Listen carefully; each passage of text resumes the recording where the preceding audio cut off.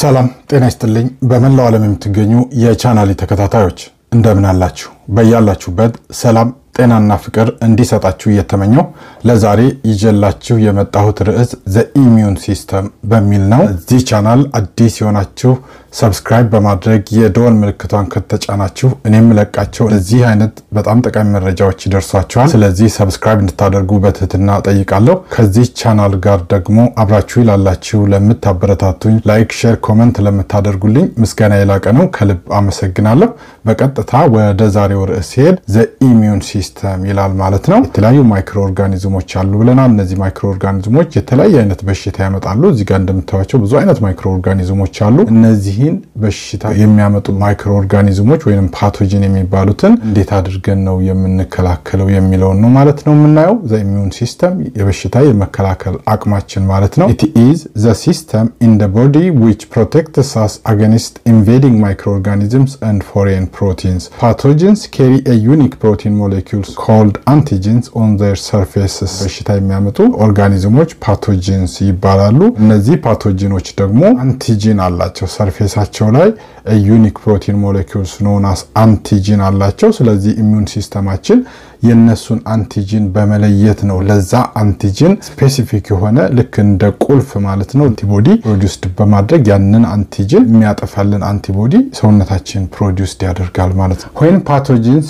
get into our body this antigen stimulate a response by our immune system. ባክቴሪያዎች ወይንም በተለያዩ ማይክሮ ኦርጋኒዝሞች ያሉት አንቲጂኖች አንቲቦዲ ፕሮዲዩስድ እንዲደረግ ስቲሙሌት ያደርጋሉ ማለት ነው። our white blood cells known as lymphocytes ይሄ lymphocytes የሚባለው ማለት ነው produce antibodies to disable the pathogen. lymphocytes የሚባለው የነጭ ሴል አይነት አንቲቦዲዎችን የሚያመርቱልን ነው ማለት ነው። እነዚህ አንቲቦዲዎች ደግሞ የሄዱ እነዚህን አንቲጂኖች ዲሴብልድ ማድረግ ነው በሽታ እንዳያመጡ እነሱን እየተዋጉ ማምከን ነው ማለት ነው አላማቸው። እነዚህ የሊምፎሳይት አንቲቦዲ በማምረት then other white blood cells known as phagocytes engulf and digest the disabled pathogens. እነዚህ phagocytes የሚባሉት ደግሞ እነዚህ ዲሴብልድ ወይን ያመከኗቸውን አንቲጂኖች እነዚህ የፈለጉ በመዋጥ በመሰባበር እንዲወገዱ ያደርጋሉ ማለት ነው። types of immunity the immune system is made up of different organs cells and proteins that work together. immune systemaችን ከተለያዩ ኦርጋኖች ከተለያዩ ሴሎች እና ከተለያዩ ፕሮቲኖች known as antibodies ነው የተሰራው ማለት ነው immune systemaችን። አጠቃላይ ግን there are two main types of immunity adaptive and innate immunity. ሁለት ዋና ኢሚዩኒቲዎች አሉ ማለት ነው። እዚህ ጋር እንደምታዩት ኢሚዩኒቲ በሁለት ዋና ክፍል ይከፈላል adaptive immunity and innate immunity. let's see what adaptive immunity የሚለውን እናያለን ማለት ነው። adaptive immunity also known as acquired immunity በመባል ይታወቃል። adaptive immunity when acquired immunity is developed when our body is exposed to microbes or chemicals resistant microbes. adaptive when acquired immunity የሚባለው ሰውነታችን ለተለያዩ በሽታ ለሚያመጡ ረቂቅ ህዋሳት ሲጋለጥ እነሱን ለመቋቋም ሰውነታችን መከላከያ መንገድ ይፈጥራል ማለት ነው። ስለዚህ እነዚህ ኢሚዩኒቲ ሲስተም የሚፈጠሩት ለሆነ በሽታ የሚያመጣ ማይክሮ ኦርጋኒዝም ወይም ንጥረ ነገር ከተጋለጥን በኋላ ነው ማለት ነው። ይሄኛው የኢሚዩን ሲስተም አይነት adaptive or acquired immunity በመባል ይታወቃል ማለት ነው። once we have had the pathogen our immune system remember the antigen and the right antibody to deal with it immediately. አንዴ ይሄ ኢሚዩን ሲስተም ዴቨሎፕድ ካደረገ ሰውነታችን ለምሳሌ ብዙ ጊዜ ኩፍኛ እንደ ሰው ከተያዘ ደግሞ አያያዝም ምክንያቱም ሰውየው ሳይሞት ከዳነ አንቲቦዲ ዴቨሎፕ አድርጎ ሰውነታችን ኩፍኝን የመከላከል አቅም ዴቨሎፕድ ስላደረገ ጋሚ ሊዘም ቢፈልግ እንኳን ማስታወስ ስለሚችሉ በቀላሉ እነዛ አንቲቦዲዎች ፕሮዲዩስድ ተደርገው ያጠፉልናል ማለት ነው። በዚህ መልኩ ነው እንግዲህ አንድ የሆነ በሽታ ሲዘን ያንን በሽታ ለመከላከል ሰውነታችን አንቲቦዲ ወይንም የተለያየ ኢሚዩን ሲስተም ፕሮዲዩስድ ያደርጋል። ከዛ በኋላ ደግሞ ሊዘም ቢልም በቀላሉ ማስታወስ ስለሚችሉ የመቋቋም አቅማችን ከፍተኛ ይሆናል ማለት ነው። ይሄ አይነት ኢሚዩኒቲ adaptive ወይንም acquired የተገኘ ማለት ነው። ለሆነ ነገር ከተጋለጥን በኋላ የሚፈጠር የኢሚዩኒቲ አይነት ነው ማለት ነው።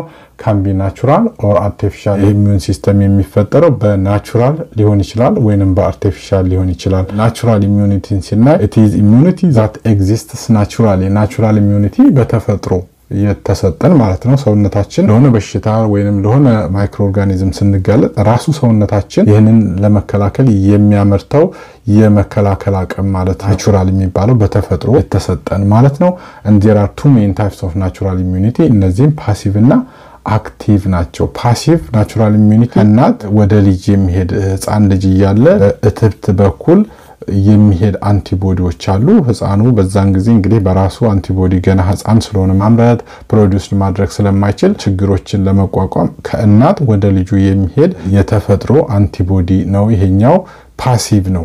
አገልግሎታቸው ሲያበቃ ይጠፋሉ ያልቃሉ ማለት ለዚህ ይሄ ፓሲቭ እና አክቲቭ በመባል ናቹራል ኢሚዩኒቲ በሁለት ይከፈላል ማለት ነው። ሌላኛው አርቲፊሻል ኢሚዩኒቲ የሚባለው ነው።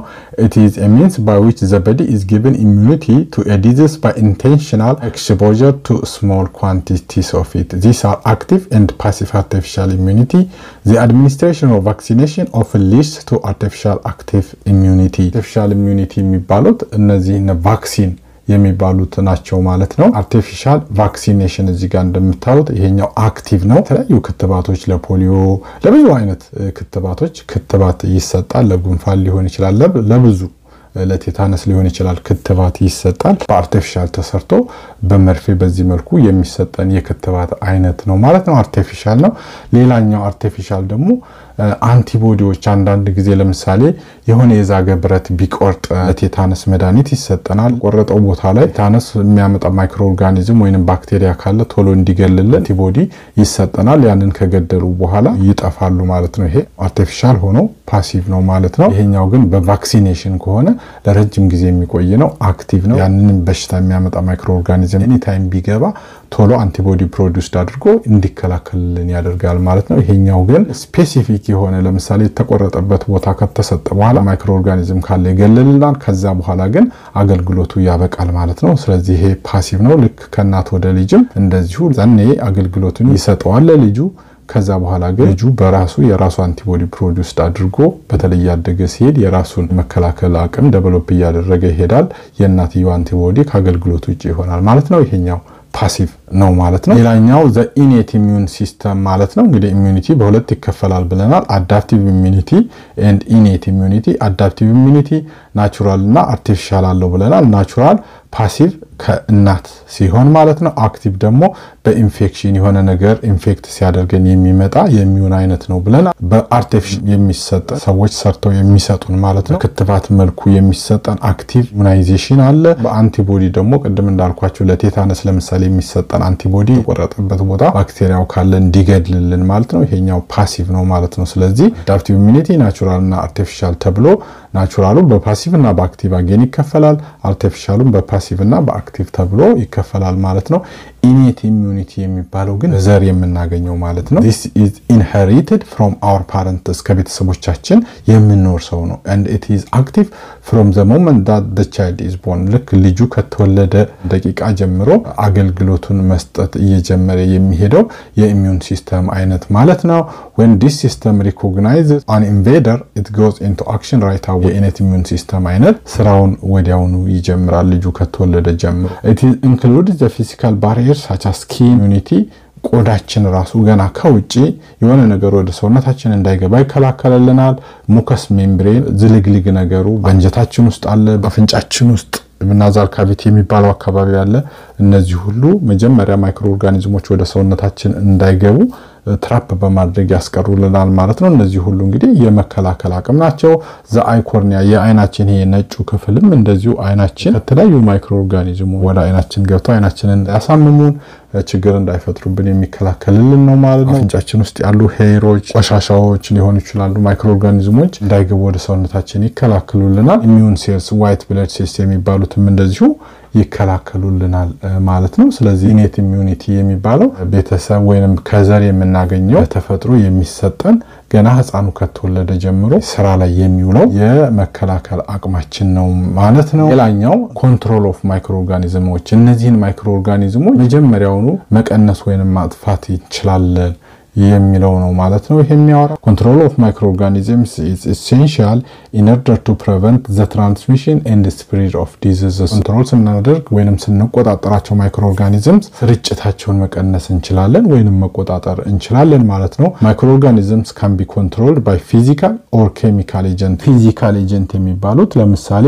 heat, radiation and filtration አሉ ማለት ነው። እነዚህ ሁሉ physical agent ናቸው። የተለያዩ የሂት አይነቶች አሉ። dry heat አለ and moist heat አለ።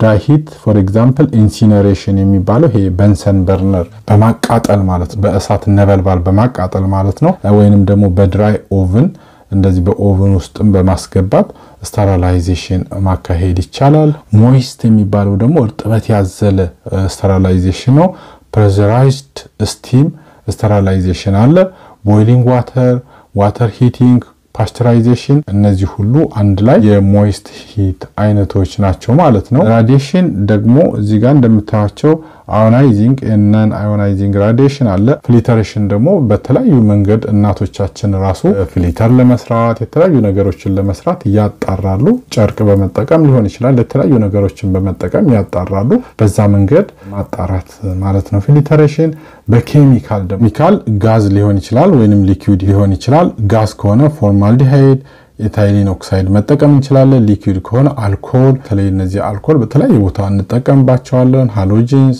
ፌኖልስ እና አልዲሃይድ የሚባሉ አሉ እነዚህን ሁሉ መጠቀም እንችላለን ማለት ነው ለኮንትሮል ኦፍ ማይክሮ ኦርጋኒዝም ደም እንዳልኳቸው ፊዚካል ኤጀንቶች አሉ እና ኬሚካል ኤጀንቶች አሉ ፊዚካል ኤጀንት ኢንክሉድ ሃይ ኦር ሎ ቴምፕሬቸር ራዲዬሽን ኤንድ ፊልትሬሽን ብለናል ኬሚካል ኤጀንት ደግሞ ኢንክሉድስ ዲስኢንፌክታንትስ አንቲሴፕቲክስ አንቲባዮቲክስ ኤንድ አንቲማይክሮቢያል ኬሚካልስ ይላል ማለት ነው እንግዲህ ዲስኢንፌክታንትስ የሚባሉት ጠረጴዛ ሊሆን ይችላል የተለያዩ ነገሮችን እናጸዳበት ሲሆን አንቲሴፕቲክስ የሚባሉት ግን ለሰዎች የምንጠቀምበት ማለት ነው በተለያዩ ሆስፒታሎች የተለያየ ቦታ ስንሄድ የምንጠቀምባቸው ሳኒታይዘሮች አንቲሴፕቲክስ ናቸው ሰውነታችንን በማይጎዱ መልኩ ተደርገው የሚሰሩ ማለት ነው አንቲባዮቲክስም አሉ የተለያዩ አንቲባዮቲክሶች ሐኪም የሚታዘዙልን ማለት ነው እነሱም ኬሚካል ኤጀንቶች ናቸው ማይክሮ ኦርጋኒዝምስ ለመቆጣጠር and ሌላኛው sterilization ነው sterilization is a process that destroys or eliminates all forms of microbial life destroy የሚያደርግልን ወይንም eliminate የሚያደርግልን process ነው ማለት ነው sterilization